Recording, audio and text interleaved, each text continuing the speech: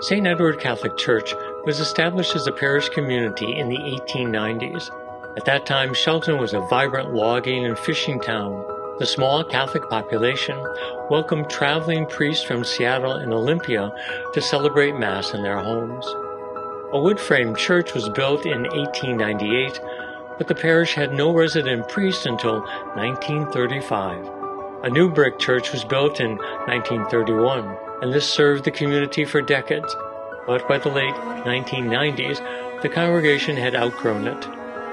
In the 1950s, the parish wanted to build a school, but was thwarted by the city's refusal to issue a building permit. For most of their history, St. Edward parishioners were served by the monks of St. Martin's Abbey. The priests would row across the bay to celebrate Mass. This was the easiest way to reach Shelton, a journey that took a few hours or more, compared with the 30 minutes it takes today.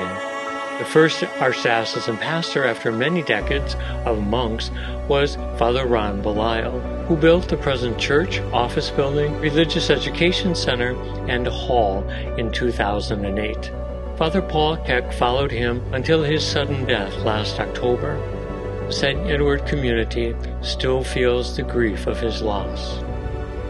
There are 1,100 households in the parish and a thriving Hispanic and Guatemalan Mayan community. These are our sisters and brothers whom we are privileged to journey with into the future. St. Michael began as a mission in the 1840s and became a parish in 1875. Next year, we will celebrate our 150th anniversary with exciting events throughout the year. Over these 150 years, there have been 4 permanent church buildings, plus the West Side Chapel, and a parish school that is now almost 75 years old.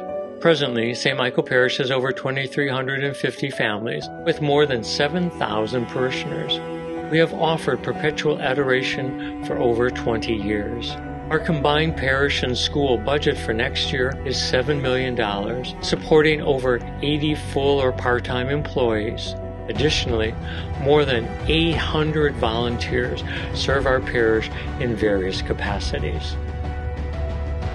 When my fellow priests ask me, what is most important about St. Michael Parish, I always answer, the parishioners.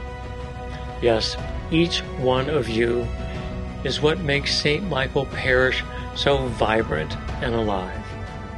Thank you, and may God bless you, and peace be with you. St. Michael the Archangel, pray for us. St. Edward the Confessor, pray for us.